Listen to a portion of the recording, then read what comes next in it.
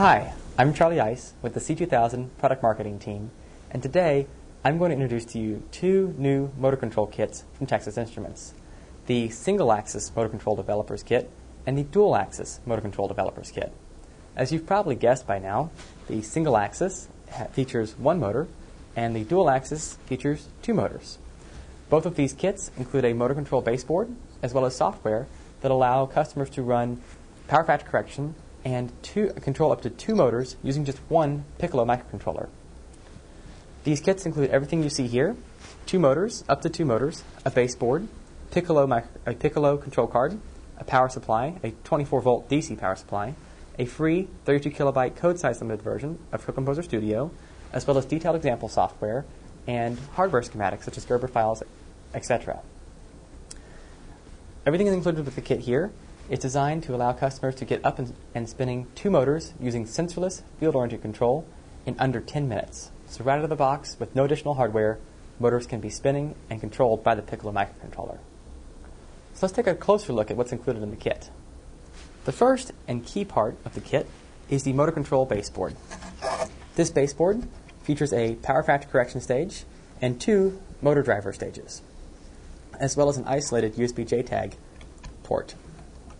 The power factor correction stage takes 10 to 14 volts of AC input and outputs up to 24 volts of regulated DC output. It's actively controlled by the Piccolo microcontroller and is capable of outputting up to 100 watts of power. This power factor correction stage can actually be completely bypassed, and the board can take a DC input here. The board draws all the power that it needs to power the Piccolo microcontroller and the motor driver stages from either the power factor correction stage or the DC input. These two motor control stages are actually based around TI's high-performance analog. At their heart is the DRV8402 chip. This chip is a single-chip, 36-pin package, high-efficiency motor driver chip. It's designed to have an efficiency of up to 96% and output up to 250 watts of power. So it's a pretty powerful little chip. And there's actually two of these, one for each of the motor driver stages. Also on the motor driver stages are TI's high-performance op-amps, which allow very, very precise current sensing on the motor driver stages. To allow easy connection to the board, and for safety purposes, the board has an isolated USB JTAG connection port. This allows customers to easily download code to the C2000 microcontroller with no additional hardware. It also has a JTAG header pin here, so customers can connect an external JTAG emulator should they so choose, and still have the isolation provided by the stage here. The isolation is actually based all around other TI analog chips. So as you can see, the motor control baseboard is, at its heart, is based around TI's high-performance analog and controlled by the C2000 microcontroller, which connects to the ControlCARD slot right here. Also included in the kit is the Piccolo microcontroller control card, which easily fits into the socket on the motor control board. The Piccolo microcontroller included is the F28035, which, among other things, runs at up to 60 megahertz and has dual on-chip oscillators and requires only a single 3.3 volt supply to be fully functional. The F28035 also includes the new control law accelerator, or CLA.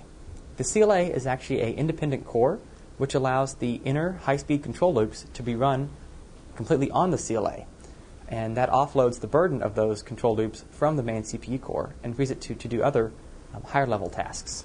For more information on Piccolo, please visit www.ti.com/Piccolo. The kit also includes software, and this software runs on the Piccolo F2803X microcontroller and controls both the power factor correction stage and both motor stages, all in the same piece of software, all on the same microcontroller. The software is actually split into incremental builds, and these builds are just different levels of the software's control loops. What this allows customers to easily see the different stages of software development and learn about each stage as they go through. Also, the software is tuned for the motors that come with the kit, as we're running sensorless field-oriented control. So, for development purposes, it's very easy to pull the software up and start spinning motors, and these motors that are with the kit. So, right out of the box, this kit allows customers to easily spin two motors and do power factor correction using one microcontroller. at a very low cost. The dual-axis motor control developers kit is $399, and the single-axis kit is $379. And that includes everything shown here. For more information on these kits, please visit www.ti.com/C2000tools.